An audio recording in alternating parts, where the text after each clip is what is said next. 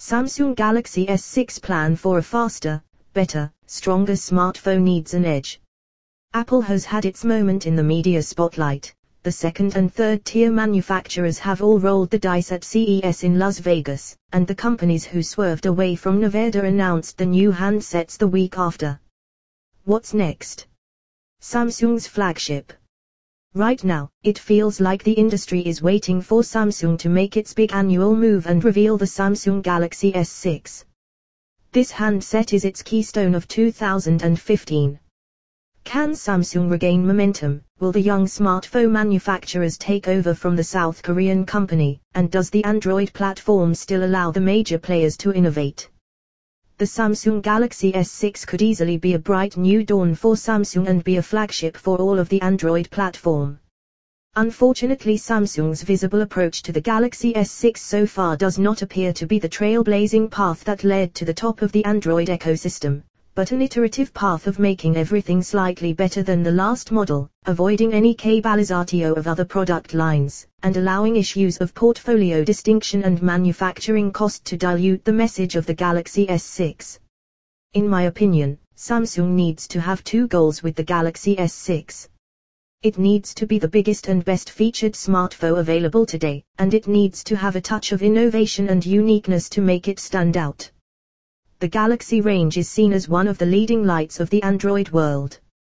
By volume it is the most prodigious brand, and the hype and spectacle around the yearly reveal of the main S handset confers it flagship status.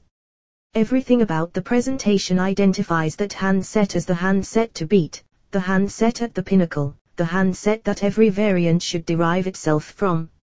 In simpler terms, this year's Galaxy S6 is expected to be the flagship handset from Samsung, and as such it should be the mother of all phones, with the highest specifications in memory, storage, processor speed, camera, screen size, connectivity, battery life, and more. The spec sheet should scream out unbeatable to everyone who glances at it. Being the biggest X is not the only route to capturing smartphone sales, but it feels like that Samsung has to meet this to continue to be considered as best of breed. Unfortunately, the South Korean company might struggle to portray that image to the customer. While there are many rumors and leaks from the supply chain on the parts that will or will not be used on the S6, the feeling is almost one of compromise. From the use of a plastic backplate to allow the Galaxy S7 smartphone to be identified as the only all-metal chassis, as reported by D-Daily and others today, to the discussions about which 64-bit processor the handset will initially ship with, Samsung's own Exynos line or Qualcomm's Snapdragon 810, it's not an automatic assumption that the consumer will accept the Galaxy S6 as being not just the best handset as it is launched, but the best handset that is likely to be on sale throughout the rest of 2015.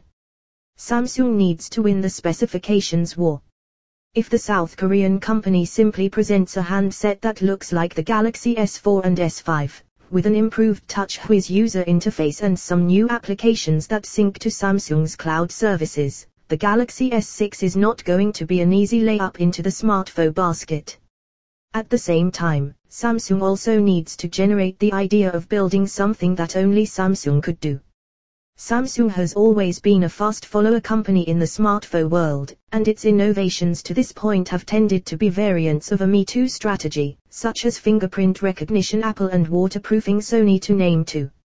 With the commoditization of smartphone hardware, it is no longer enough to just have the best specifications, you need some romance as well. This is the intriguing part of the discussions around the S6. Can Samsung romance the world? It's even more intriguing because I believe that Samsung actually has a secret weapon that can deliver that adulation and lust. The Edge. Making its first appearance last year on the special edition of the Galaxy Note 4, the concept of the Edge bent a strip of pixels down along the long right edge next to the screen, providing digital spine for touchscreen controls, information, and alerts. Samsung neglected to mention at the time this was only going to be available on a small number of handsets in South Korea, as opposed to being universally available. Here is something that changes the discussion, here is something that changes how you can use a smartphone, and here is something that nobody else has. If I was Samsung, I would go with the idea of the Edge on the Galaxy S6 and run with it, hard, and offer no fallback basic S6 handset. The Galaxy S6 Edge version would be the only version of the Galaxy S6.